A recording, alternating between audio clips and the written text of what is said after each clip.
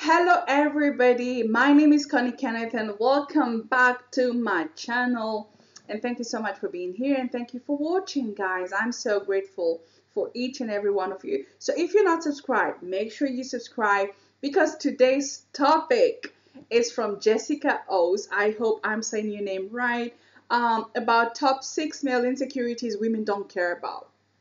Listen, let's see what she has to say, and I will give you my 2 cents about what's going to be said in this video. And I think this one will be a very interesting one, so let's go. So everyone's insecure, and insecurities can make you... Let's just appreciate how beautiful this woman is. She is beautiful. Okay, Jessica, you are very beautiful. You've got charisma. You're beautiful. Let's just say that. Okay, so I love it and I love your voice. I think she has, I know her already, and so I think she has a fantastic voice. And yeah, I know she does voiceover. So if you want somebody to do a voiceover for any of your videos, check her out because she is a person for you. Okay, so let's go. look, sound, and just generally seem like a really... like someone you're not, but you can't help it. I, for instance, have a few insecurities I'd rather not mention on this video. We all do. I feel we all do. But I guess with age, there comes a time you don't really care about those anymore. And I think that's my strength over the years. I just don't care about anything. I'm like, I'm built the way I'm built. Is there something I can do about it? So if the answer is yes, then I just go ahead and change those things to become a better person, a better version of myself for myself first.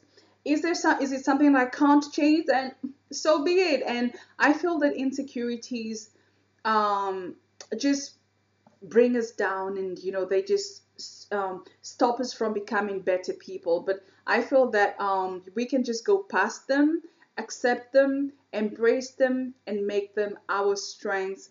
And yeah, we all do. But I think it just depends on how you react to your insecurities. Are they bringing you down, or are you using them as stepping stones to become a better person? So But yeah, I mean, totally, everybody's okay. got it. And it's no surprise that a lot of men have insecurities as well. Today I'm going to be highlighting, in my opinion, after talking to quite a number of male friends and colleagues, the top 6 insecurities that men have. And I'll be telling you why they actually shouldn't be, because the women don't actually care. Okay. Yeah. Okay. Let's see. I will give my honest opinion. Do I care? Don't I care? I will tell you. Let's jump right in. Right.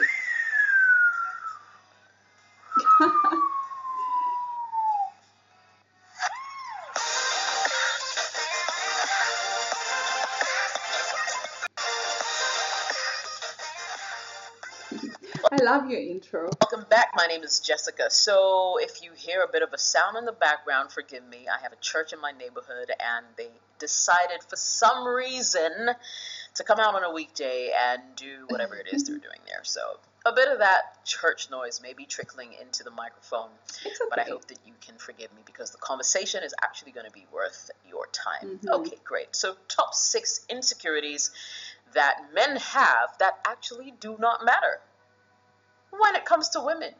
Okay. What are they? Number 1. Listen, let's talk about height, okay? Now, this is a conversation I have had on several platforms, both public and private. Yeah. Talking about height, I feel this is something that, as you know, when you're a teenager, and this is like the top one things that people say. Oh, let's say girls say. We always say, oh, I want someone who's taller than me, because that's how you feel like protected and stuff like that. Most girls don't want shorter men than them.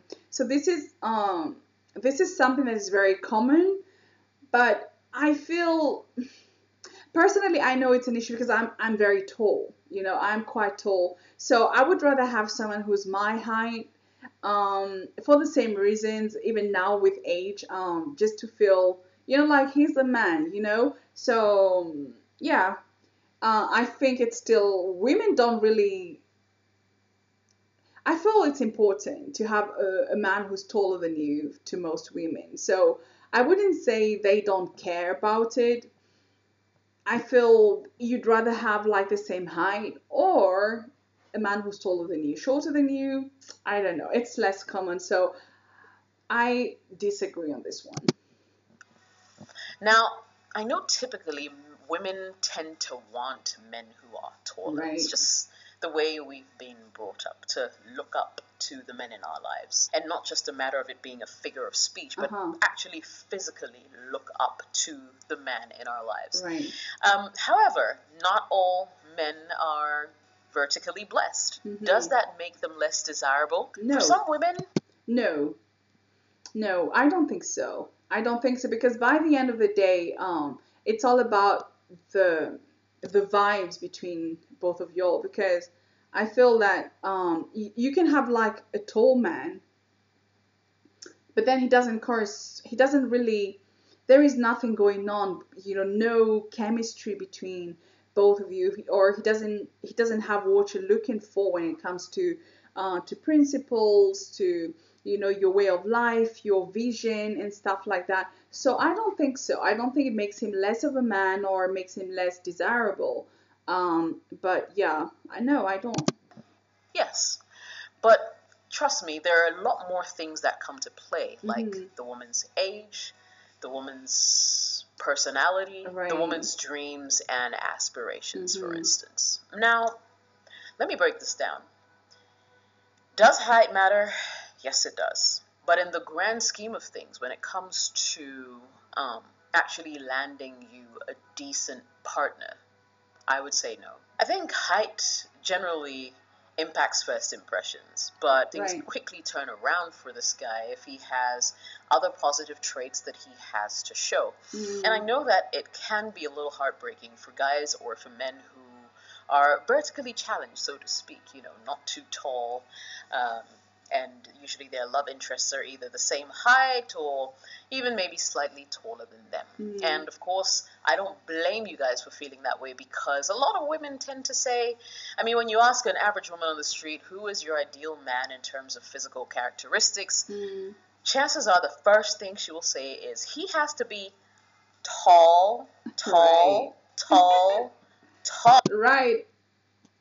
I assume it, because being a tall woman, I feel it would be awkward to have like someone who's shorter than me. But I wouldn't mind if this person really corresponds to, the values that I carry. Why not? But it would be like a slight problem. Oh. Right. Dark and handsome. Right. Well, then again, depends on your race, and that kind of thing. But yeah, tall is usually the very first criteria. Doesn't mean that all these rich, not so tall men know something that we are probably oblivious to. There might be something going there. Yes, height, like I said, may impact first impressions, but at the end of the day, does it really matter? You could be taller in other departments. Yeah, girl. Okay. Yeah. Okay. Why not? Okay. Boy, I think that brings a lot more to the table than height ever will. Catch my drift. Let's talk about this other insecurity that a lot of guys have if they do not drive a nice car. Okay? Now, that is so shady. There was a time where most girls were like, oh my God, my boyfriend has a car. And everything was like, he's got a car, but who cares? It's not your car. I feel it has always been my dream and my mom taught me that, is you need to be independent. As a woman, you must be. You never know what may happen tomorrow. So it's very important for you to be independent financially. And for that, you have to, to be educated, so it can open doors and horizons and stuff like that. But what? It doesn't, I would rather be with somebody who is taking a bike or or walking to work, but this person has values. And because I guess by the end of the day, it all adds up to, do you guys share the core values? Are you guys going to grow together? And why not buy that car together? But why should I date somebody because they have a car? It's just like dating a girl who is a bimbo, like very beautiful, but nothing in the brain. Okay, so yeah, I agree with you, Jessica, on this one. Okay, I agree with you. Women don't care, or I would say intelligent, principled, educated women do not care about a man who has a car, because he probably has one, but what's upstairs? Yeah, Oh, yeah, I know. Like, it's pretty fancy when, the guy no. you're dating or a guy you have eyes for actually drives in with some really bad. I mean, he's probably driving that car out of, he took a loan out of it and he's got nothing else. I would rather someone who's going to invest. Okay, tell me that I'm investing. I just bought my first apartment or house, and okay, because that's an important asset. But if it's just a car, it's just materialistic. So I think the priority for me would be someone who's probably into business and investing and showing me that they've got the brains, and they have like a larger vision, rather than just being all dressed up in brand and the bank is empty or nothing, no investment. So no. Badass car, one Hmm. that you really, really, has seen Right. only in the movies pretty much. Right. But the truth is, how many average people can actually afford those kind of rides? Uh-huh. And that would be almost nobody. So does it mean that the average man who drives, a regular car, whatever your regular may be, cannot find love? I think that he can. Hmm. Now, the actual truth of the matter is this. I tend to believe that the whole driving nice cars thing is more of a status symbol for men. It's more for men than for women. It's like for your own ego, if you drive a nice Hmm. car and you drive up to this Right. event where all your friends are going to be there, step out of your car, that's a badass social statement right there. Okay, which is wrong, which is false, because I mean, you can try and please somebody with a car, but you're not attracting the right kind of person, because women who like men with fancy cars or extra rich and stuff like that, they're just there for the money and not necessarily for you as a person. So it depends what you're targeting. Are you targeting a woman with whom you can build, or are you targeting just for the show off, just to say, hey, look at my girl, she's a bimbo, but then what? That's the thing. So And I feel like a lot of men actually try to sort of live up to that standard and right, that whole thing that if you drive a nice car, then it's obvious that you are successful, right? right. For the most part, I believe it's an ego thing. And a lot of Mhm, women don't really care. What mhm. is the true functionality of a car? It's to get you from point A to point B. Trust me, I have gone on dates where I have a nicer car than the guy who picked me up. But did it take anything away from the date? Did it No, take his respect away from him? no. The answer is no, Mhm, because I thoroughly enjoyed those dates and I thought that the guys were, awesome in their own capacity. So if you meet a woman who is being so superficial and looking at, the kind of car you drive to sort mhm. of come to a decision about you, then she's not a woman you want to be with No, anyway. So let's no. squash that Right. completely. Bald head. Bald heads. Okay, maybe you can just rub the head a little bit. I mean, women don't care. Well, at least I don't. I don't. I don't really care about if he's bald headed or not. For me, it doesn't remove anything from a man. And I find it charming myself, so I don't care. Oof, bald heads. Now, I've seen a lot of guys go through emotional torture, so to speak, Right. the moment they begin. But we live in a society where hair is everything, even for us as women. And I feel like people believe that when you have hair, then you're attractive, and you're more attractive. which is false. I mean, in this world, you have the people who love teddy bears, others who like the hair, so you can just like, you can move your fingers in the hair and stuff like that. But I mean, we all have, our own types, and yeah. So personally, I don't really care at all. And to realize that they have a receding hairline. Right. The reactions, and I've realized that a Right. lot of men now tend to shave it all off. So, once they begin to see bald patches in their heads and whatnot, they just shave it all off. Right. Here's the interesting thing. Bald men sort of have a lot more dominance than men with full hair. And I don't say that in a like bad, condescending way. I'm just saying that because they feel like they have no hair, a lot of them tend to, from where I sit anyway, a lot of them tend to compensate in other aspects of their lives. Think about it though. What are we going to be doing with your hair? Yeah, run your hands through his hair. I mean, if you're marrying an African man, chances are you can't.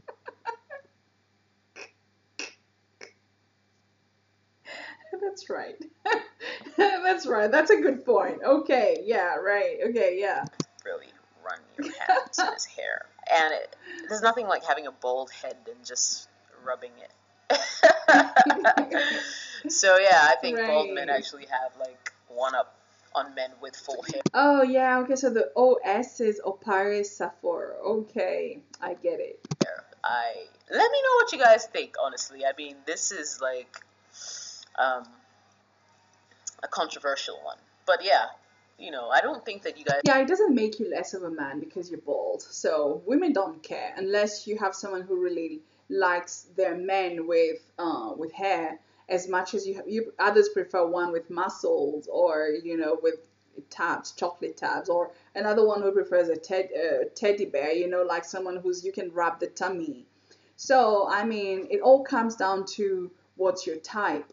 I mean, for those who have types, so it doesn't matter. You guys need to worry a lot about whether you have a receding hairline or not. Bold is the new sexy, they say. Right. Believe it. All right, now let's address the elephant in the room. Number 4, let's address the elephant in the room. Oops. Does size matter? Does the size of your penis actually matter?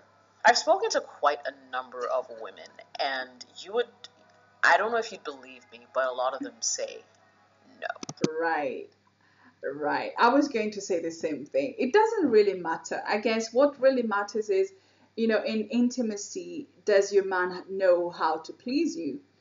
That's all. I mean, that's all. So I feel there's a big deal around size, because you can have someone who has size, yes, but they don't really know how to go about it. You see what I mean? So I believe size doesn't matter, and there's this whole big deal around size, and you're like, what? No, it's okay. It's okay to have a normal one, as long as you know how to use it. That's all I can say. That's all. That's all.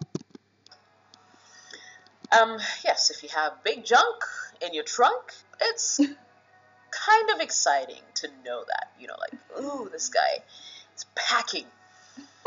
But guys like that, like, women don't necessarily want to be in long-term relationships with guys like that. They actually end up with, the guy who is medium to average size, because, at the end of the day, that's what you can contain comfortably for the rest of your life, as opposed to having a guy with a huge member who, that gives you a lot of discomfort during sex. So no offense to guys who have, big members, but the truth is, when it comes to long term, and ladies, if you're watching this video, let me know if I'm just like fibbing, but when it comes to long term, you're not actually looking for a guy with a really huge